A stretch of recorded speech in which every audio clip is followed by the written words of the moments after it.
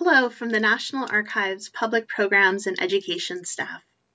My name is Sarah Lyons Davis, and I'm an education specialist at the National Archives.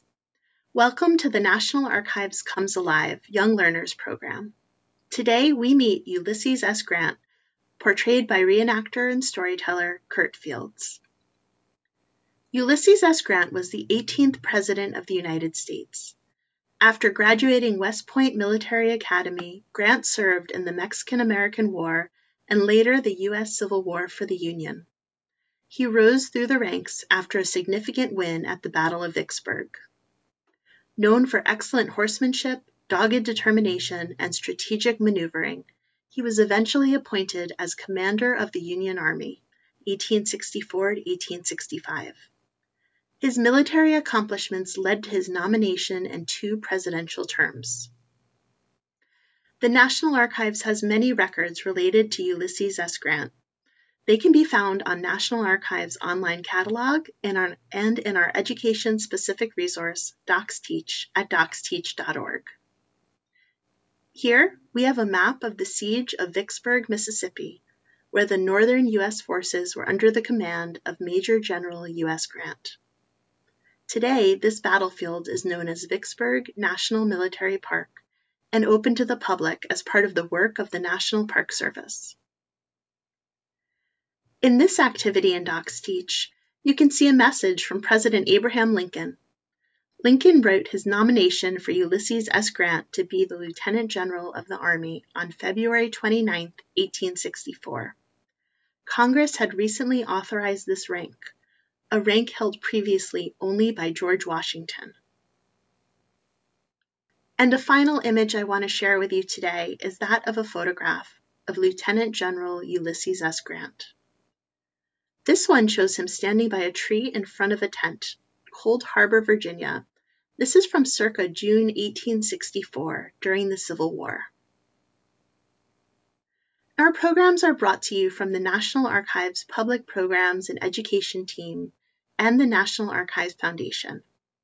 You can find information for teacher and student programs on the National Archives website, archives.gov, under Archives News, upcoming events, and if you follow the National Archives on social media. And let us now give a warm welcome to Ulysses S. Grant. Good morning.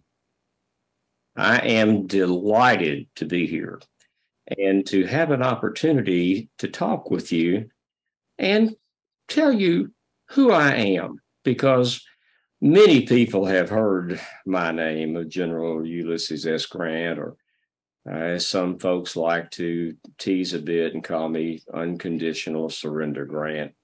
But a lot of folks are curious about who I am, where I come from, what kind of a life have I had. And it is such a joy to be able to spend a few minutes with you and tell you some of those things about myself. I was born in Point Pleasant, Ohio, right on the banks of the Ohio River in 1822. When I was less than a year old, my parents moved about 10 miles away to Georgetown, Ohio. And that's where I grew up and lived there until I was 17 and left for the United States Military Academy. But things about me as a child: I'm the firstborn. Now, I've got 5 brothers and sisters, and I'm the oldest, the first of 6. I have 2 brothers, Orville and Simpson, and I've got 3 sisters, Virginia, Mary Frances, and Claire. Also, I was a small child. I was known to be very strong, muscular, but I was a small child. I'm now 5 feet 8 inches tall. So when I grew to full adulthood, I'm still not a tall person, but I'm 5'8", grew up a small child. I was also considered to be a very quiet child, because even as a little fella, I always felt if you don't have anything to say, don't say it. So I was actually considered to be a little slow because I never talked much. I didn't feel like talking unless I did indeed have something to say. But when I did talk, I'd like to emphasize I never uttered a curse word or a swear word in my life. I never, I never saw any profit in using profanity. And also, I will not permit off-color, dirty stories or jokes to be told in my presence. I feel them to be a waste of time and to pollute the air. In fact, during the war, there was one occasion that an officer in my gathering of officers in my tent said, "There are no ladies present, so I've got a joke." And I said, "But there are gentlemen present." And that was the end of that matter. So I've never uttered a cuss word. As I grew up, I began going to school when I was 5 years old, there at the Dutch Hill School, which is still there in Georgetown, Ohio, a brick one-room schoolhouse. And indeed, the home that I grew up in is still there and may be visited in Georgetown, Ohio. And Georgetown is about 40 or 45 miles southeast of Cincinnati. So you have an idea of where I grew up. I really enjoyed school, but I found out two things about myself early on. I love math. I loved arithmetic. It came to me very easily, and it just made sense to me, still does. And I also found out that I have quite the hand. I'm an artist, and I could draw horses particularly well. One occasion in school, Mr. White, our schoolmaster, was having me clean up my slate board and my notebook and rework it. And a fellow rode a horse past the schoolhouse. And my desk was next to the window, and I got distracted looking out the window and was drawing the man on the horse until I realized Mr. White was standing next to me, and he took my picture away. But my friend said I could draw such a horse, it looked like it could walk off the page. So I loved math, and I loved to draw, and I was an artist. I did fairly well in school. My father got an appointment for me to the United States Military Academy, and I didn't really want to go. The military life held no charms for me, but my father wanted me to have an engineering degree since I was good in math, and the country was exploding with immigration and the westward movement. So father thought an engineer would always be able to make a living, a good living. And West Point, the United States Military Academy, was the only college in America that gave an engineering degree at that time, and it was free. And my father really liked it being free. And even though I didn't really want to go, father sent me, and I was accepted. I graduated 21st out of a class of 39. We had small classes. So I was right about in the middle, but I am still recognized as being the greatest horseman to ever go to the United States Military Academy. And I set jumping records while there at the academy. In fact, during our graduation exercises, I was on a horse named York and jumped over a 6-foot stanchion. And they still have that pole, I'm told, in the archives at the United States Military Academy. I was graduated, and within a year or so, found myself involved in the Mexican War. And for the next 4 years, from 1844 through 1848, we were involved in the Mexican War. I was in every battle in the Mexican War except one. I missed the Battle of Buena Vista, but I was promoted twice for bravery under fire. And after the war in 1848, I came back to St. Louis, and I married my sweetheart, Julia Dent, and then we began our life together. Now, Julia and I had 4 children.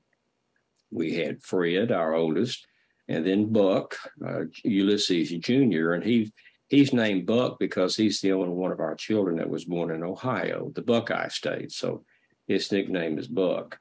And then we had Nellie, who was born on the 4th of July. And then we had Jesse. So we have 4 children that have been a great joy to us through my life in the military and my life with my wonderful wife, Julia. When the war started, the Civil War, I was able to secure a commission as a colonel of volunteers of the 21st Illinois, which is a unit that I understand is still in existence. And I quickly, within 7 weeks, was appointed by President Lincoln to be a brigadier general. That's 1 star in command of about 4,000 or 5,000 men. It's a French word, brigadier for brigade, and a brigade is about 4,000 soldiers. It's your lowest level of general officer. And then in February of 1862, I was able to, with the Army under my command, I was privileged to command some fine soldiers, and they were able to take Fort Donelson in northwestern Tennessee, and we were able to take, therefore, control of the Tennessee and the Cumberland rivers. And after that, Nashville, the first capital, Confederate capital to fall, was taken by federal forces under my command. And then in July of 1863, I took Vicksburg. It surrendered. So by that time, I've got 2 complete armies that have surrendered, one at Fort Donelson under General Buckner, and then a second one at Vicksburg under General Pemberton. And I was sent to Chattanooga and helped General Rosecrans' army get out of a very tight spot there in the mountains in Chattanooga, Tennessee. And at that time, President Lincoln decided that he wanted me to be the commanding officer for all federal forces. So on March the 8th, it was approved, as you were told earlier, on February 29th, which is a leap year, of course. And then on March the 8th, I went to Washington City, met the president, and on March the 9th of 1864, I was made a lieutenant general. That's 3 stars. And I'm the first one since George Washington. For the last year of the war, I was engaged with General Robert E. Lee. I was there with the Army of the Potomac. I was not the commander of the Army of the Potomac. I was the general-in-chief. I had command of all the armies in the United States, from Washington, D.C. to Galveston, Texas. But I traveled, my headquarters was in the field with the Army of the Potomac. And after 11 months, siege at Petersburg, Virginia, General Lee on March the 2nd broke away from there and began retreating across Virginia westward. And on April the 9th, after 7 days and 100 miles, the Army of the Potomac was able to bring Lee to bay, and he surrendered on April the 9th of 1865. So I'm the only general in American history that's had 3 complete armies surrender to him. Then after the war, about a year after the war in 1866, Congress created the rank of General of the Army, and I became the first General of the Army with 4 stars. For the next 4 years, I was a General of the Army and was in command of all military activities. And then in November of 1868, I was elected the President of the United States as a Republican, the second Republican after President Lincoln to be elected president. And on March the 4th of 1869, I will take the oath of office as the 18th President of the United States. Wow, thank you so much. That was such wonderful information. I learned so much from what you shared. I'm sure our audience did as well. I'd love to ask you some questions in addition to the information that you just shared. Certainly, ask me what you will. Thank you. So I know we have a lot of school children who join us for these programs. What was your experience like going to school? Did you enjoy it? I really enjoyed going to school. It was a delight to go to school. I had, as I said earlier, I was introduced to arithmetic early on at the age of 5. And it always appealed to me. It came to me easily. As I said, it just made sense. And I learned also that I could draw. I had, as my school chums would say, quite a hand.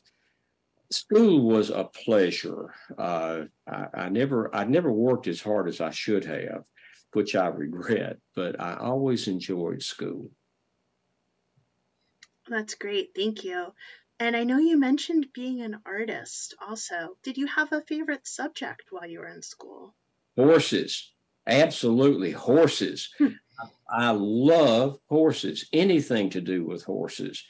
Even if I may tell you, when I was a tot, about 3 years old, I was swinging on the tail of a horse in the yard at my father's tannery. Father had a business, and it was always full of horses. And I loved to swing on the tails of those huge dray animals, those big horses that would pull such heavy loads. And I was a small child, and I was able to jump up and grab a horse's tail and swing back and forth. One of my mother's friends saw me doing that once and bolted into the house, calling, "Hannah, Hannah," my mother's name. Liz, it's my family called me Liz. Liz is out there swinging on the tail of a horse. The horse is going to kick him. He's going to kill him. And the story goes that my mother never even looked up at the dish she was wiping. And she said, "Oh, he'll be all right." Horses just seem to understand Liz, and he understands horses. And that was the end of the matter. And I was never, ever kicked or injured by a horse. Love horses, love to draw horses. One of my friends said I drew such a fine horse, it looked like the horse could walk off the page. Wonderful. And if you could you tell us about your greatest victory in the Civil War? Unquestionably, my greatest victory was Vicksburg, Mississippi. And briefly, because Vicksburg is right on the Mississippi River, and in the middle of the Mississippi River, from its mouth up in Minnesota all the way down to the source and to the mouth in New Orleans, Louisiana. And it divides pretty much the eastern third of the United States from the western 2/3. All of the commerce, all of the business that came out of the Midwestern states and even into New England flowed down the Mississippi to New Orleans to be shipped out to South America and to Europe. It was the main artery for business in America, as well as travel, people going south to then go to St. Louis and further south and go west into immigration. When the war started, we had to have control of that river. And as long as the Confederates had control of it as far north as Vicksburg, there was no commerce that I mentioned. There was no movement. We had to have that river because, if I may, the rivers were the interstate highways of my day during the war. And we went to Vicksburg. We tried 7 or 8 different ways to get in. I finally was able to get across the river, lay siege. We pressed Vicksburg against the river. It's right on the river banks. But we pressed General Pemberton's army against the river. And after a 47-day siege, Pemberton surrendered to me on the 4th of July of 1863. When Vicksburg fell, the Confederacy was split asunder. It was split in half, and like an earthquake, sheared it off for the Confederacy. And it was a devastating blow from which they did not recover.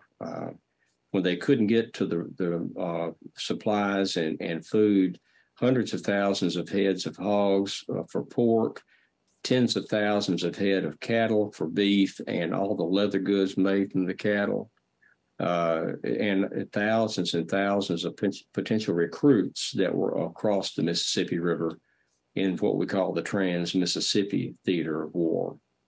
It was a devastating blow. It did the most for the Union cause to bring the country back together of any other battle that of which I participated, or indeed I feel, of any other battle in the war. So my greatest victory was unquestionably Vicksburg. That sounds like an incredibly consequential victory, as you describe it. And so many decisions, I'm sure, went into your involvement with it. Are there any decisions you regret that you made during the war? I have two decisions that I regret. One involves Vicksburg. When we were able to get across the Mississippi River south of Vicksburg, and I moved the Federal Army across the river and got on the same side as the enemy, Pemberton and the Confederates there, we were able to push them back into their lines at Vicksburg. They had already dug tremendous, heavily fortified lines and fortifications, and we attacked them on the 19th of May, 1863, and we were not successful. And 3 days later, on May 22nd of 1863, we tried again, and I thought perhaps we could overcome them and push them back into a surrender.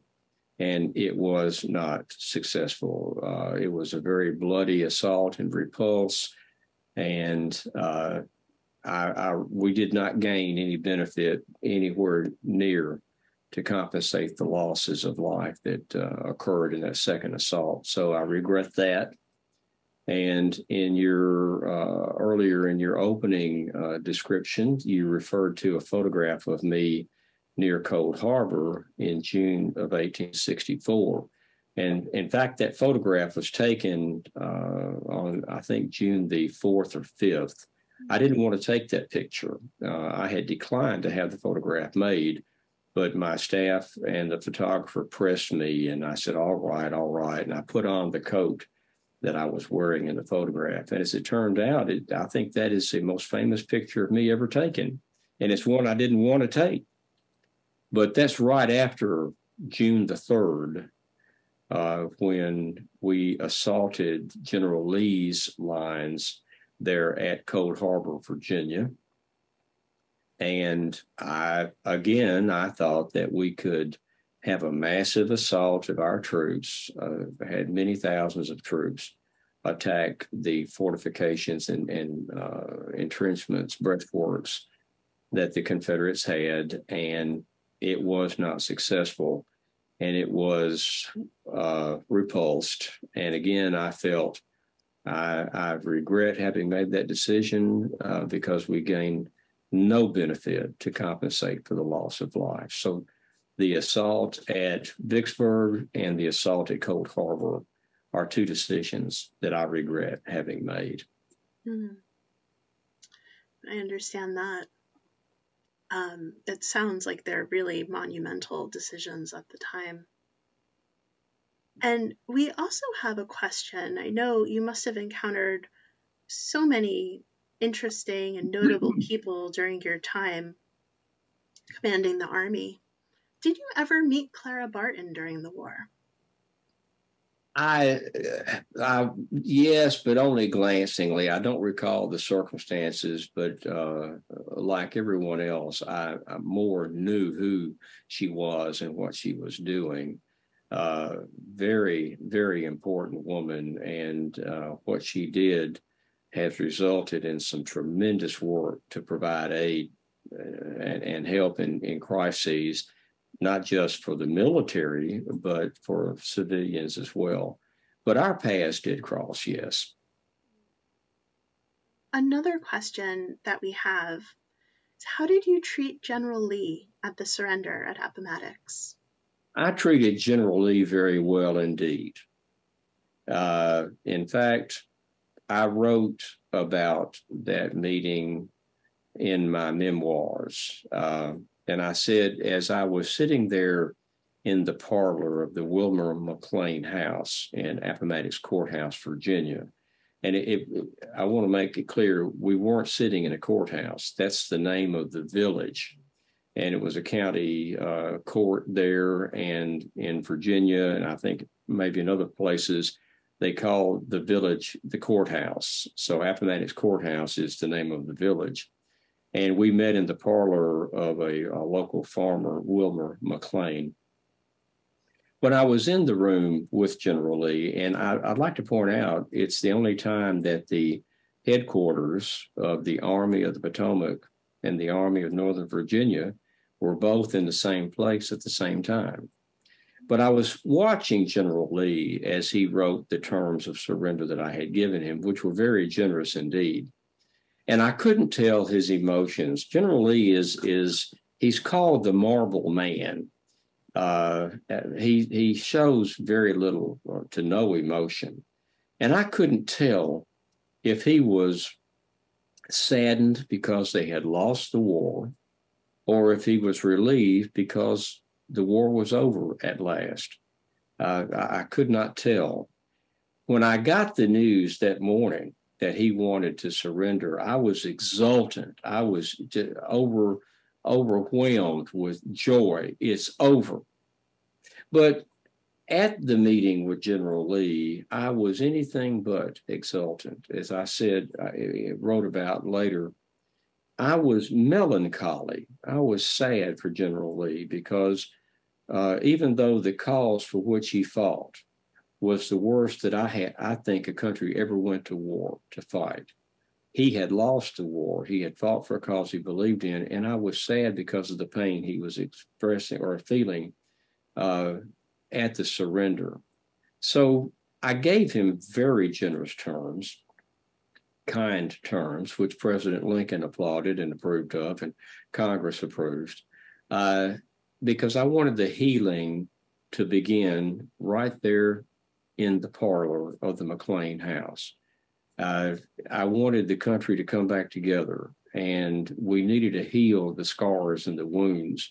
And by being generous and kind to bring the war to an end was the best way to heal those wounds and bring the country back together. So I was kind to General Lee, and I was pleased to do so.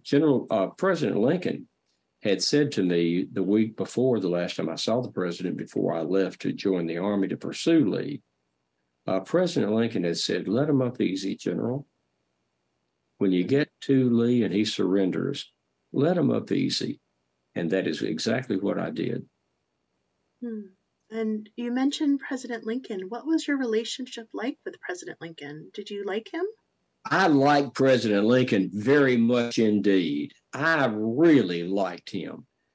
He's a tall, gangly man. He's awkward. He's so tall and rail thin. His clothes never fit him very well. He's one of those folks, and he laughed and would tell me, one of those folks that no matter what he wears, he doesn't look good. It looks like it doesn't fit. And he's got a real high voice. I've never imitated him, mocked him in his presence, but he's got a real high voice, and he doesn't like to make speeches. But he's a good storyteller. He's a good joke teller. He's a good man. And by the time I met him on March the 8th of 1864, and we were able to talk at length in private, he astonished me because he said, "General, I've been trying to run the military for 3 years, and frankly, I've made a mess of it. And I think it's time to hand over the control of the armies and the direction of the armies to someone who knows what he's doing. And that's you." And in fact, and I was really astonished when he went on to say, "I don't want to know what you're doing. Don't tell me what you're doing. I might blab it." And he can't keep a secret. He told me, "I can't keep a secret. And I might, if I know what you're doing with the Army, what your plans are, I might tell somebody." Of course, he gets into the Confederate newspapers too. And he said, "So don't tell me what you're doing. A president of the United States told his general in chief, don't tell me what you're doing. I don't even want to know." He was deeply, deeply grieved and saddened by all the loss of life in the war.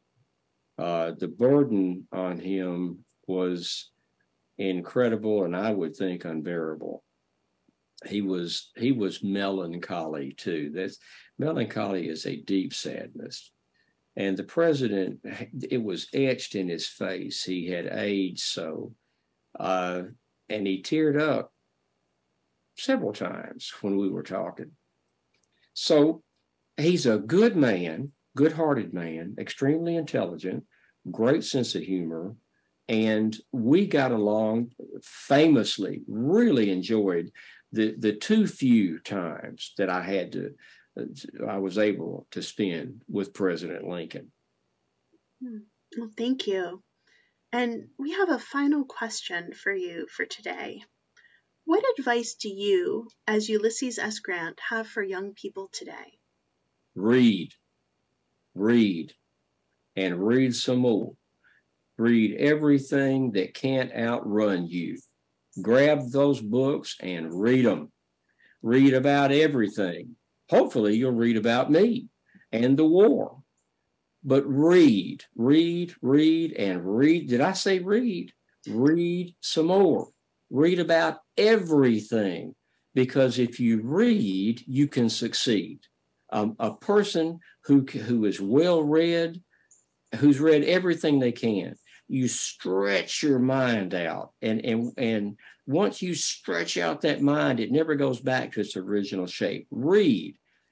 The one thing that I would heavily emphasize, and I believe I have, is read. That's the advice that I give to all young people and adults too. Read, and read everything. Well, thank you. That is certainly wonderful advice. And thank you so much for your time with us today. I know I have learned so much, and you've shared such wonderful stories. I really appreciate your taking the time to speak with us and answer our questions. It has been a joy. Thank you. Thank you. And now let's take one last look at the Docs Teach educational activity related to President Lincoln's nomination of General Grant as Lieutenant General of the Union Army. Again, with this activity for today's program, that's on docsteach.org. Well, thank you all for joining us. I hope you can join next month for our Young Learners program with American aviator Bessie Coleman. Thanks for participating in our program today.